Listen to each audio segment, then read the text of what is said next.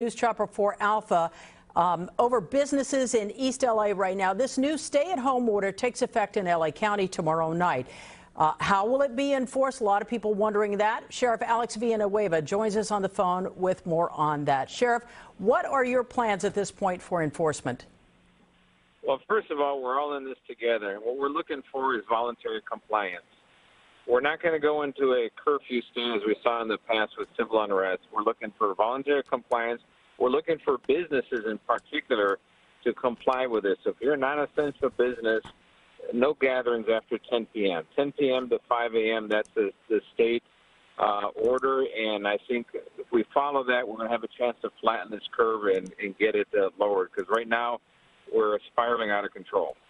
Sheriff, you're relying on a partnership with the public when it comes to compliance. However, if a person calls because of a large party, a large gathering, bottom line, will deputies respond or will they not respond? Deputies will respond, and they're going to seek who the owner of the property is. They're going to ask for the voluntary compliance.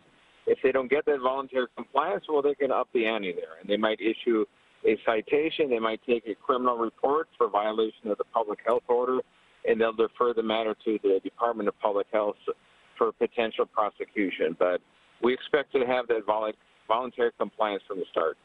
Sheriff, you mentioned upping the ante here. What are the penalties for noncompliance on this? Well, the penalties for noncompliance, they're civil, and they can range from a fine, a few $100s up to $1,000, a potential of up to 6 months in jail for violating the misdemeanor on the health order, but we don't want to ever get to that point. And we've experienced this in the past, and I think when people see that this is real, the threat is real, it's not going to go away because we wish it away. It's because we work together towards a common goal of flattening the curve. Well, Villanueva, Mr. Sheriff, here, with the duties that sheriff's deputies already have, do you have the manpower to respond to these types of calls?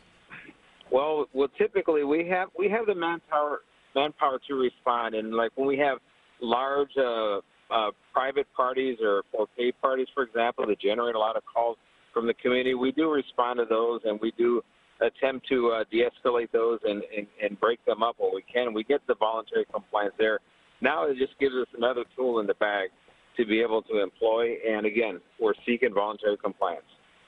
Sheriff, what does COVID look like in your department right now? How many deputies or people within the LA County Sheriff's Department are out because of COVID?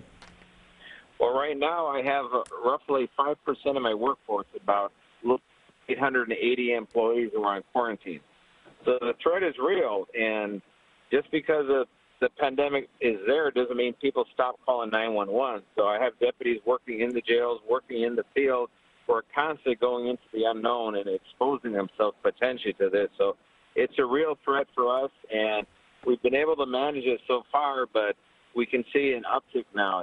It was under 800 for over 2 months. Now we're approaching the 900 mark in quarantine employees. So this is a real threat for everyone. So you're seeing the surge within your department as well. So if you look back on, let's say, March or April of this year when we had the stay-at-home orders, how is this different? Well, this is not as extreme as that. I think it's a little bit more surgical. It allows for the non-essential businesses to continue. It's just from the hours of 10 p.m. to 5 in the morning, a restriction on those and non-essential travel. I think that is also another recommendation that people need to realize. Let's work on staying locally. The Thanksgiving gatherings, for example, make sure it's 15 or less, no more than 3 households, outdoors. All these things, if we follow these steps, we can minimize the impact that was going to drive up the rate of growth of the COVID-19. All right, before we let you go, what's the message for anyone and everyone watching? What should they be aware of?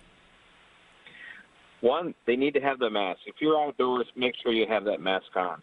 If you can practice social distancing, make sure the mask is on, and avoid those situations that's going to put you in a large crowd anywhere. Really, those are key aspects. And you also got to respect the vulnerable population you may have at home. A lot of our young generation is thinking that, it's not going to affect me.